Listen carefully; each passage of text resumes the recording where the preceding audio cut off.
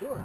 This is Mike at Highland Hill Farm. He's going to talk to you today about a trimming with a tree pole of a Norway spruce. Okay. Well, here's what I use. We get these at Agway, and it's just a string on it that comes down and cuts it, and that's the blade right there. Every now and then we have to clean this out just for sanitary purposes. But for right now, let's just talk about this tree we're going to prune right here. As we take a look at the tree right here, you can see there's one tree right here that's a little bit close. We're going to get through here and knock that guy out so this one through here fills out fairly well. And what we're going to try to do with this pole pruner is, the first thing we're going to do is we want to make sure there's 1 leader on it. And take a close look, there's an old dead leader in there. So we're going to go in there and use our handy dandy pole pruner. We're just going to pull that out, kind of like that. That's out of there. That way it's a little bit easier for me to see what's happening. Then the next thing we got to do is we got to subordinate this so there's only 1 leader going up from the tree. And what that does is later in life it makes the tree more secure so that it doesn't break apart. So I'm going to pick this guy as the main leader, and therefore we're going to go in the other ones that are lower to it and knock them down pretty hard. Now I think we're going to knock down virtually all of them in this area to make sure that there's no other competing leaders for next year. So we're going to go down and get all the major ones. With pole pruning, we just do the major ones. If you do all the small ones, you'll be here forever, especially with this type. Now another thing that we have to do with this kind, since you can see the buds are already formed on it, when we cut, we can't just cut wherever we want on the candles. These are all called candles, by the way. That's what this is called. And the buds are only formed on this year's growth of the candle.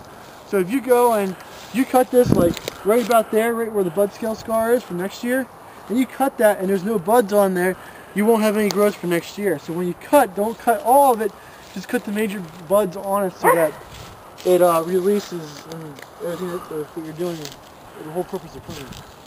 So as you come in here, and we'll go all the way around, make sure we get all the major ones so that there's no codominant leaves or more work for us next year to do when we come back out. So you can see now there's 1 leader going up and it hasn't been pruned yet. Now if we leave it go just as this is going to shoot up, and it's going to be another 3-4 foot above it, and it's going to be what we call a gooseneck. Well, that's actually what we call for pines, but it's going to be really close to this for spruces. So what we want to do is we want to make sure it has a nice form to it. So for this one, I would say I'll go down to the next whirl of buds on it. You can see there's a next whirl of buds. So we're just going to cut it right there. And what that does is that's cutting off the main bud will release all the little buds on the sides, and we'll have more flush growth from the bottom, and you'll see more of it fill in. And when we come through a little later with the chainsaw, we'll probably knock that guy out just because he's a little bit close.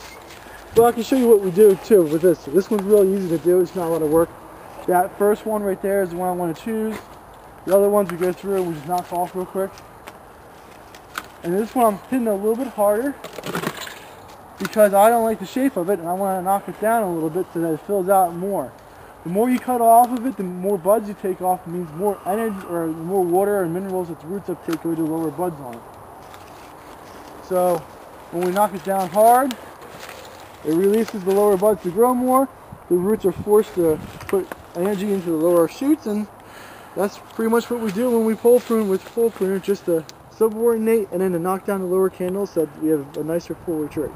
All right, well, thank you very much, Mike. You're here at Highland Hill Farm, and if you need Norway spruce trees, give us a call at 215-651-8329. Thank you.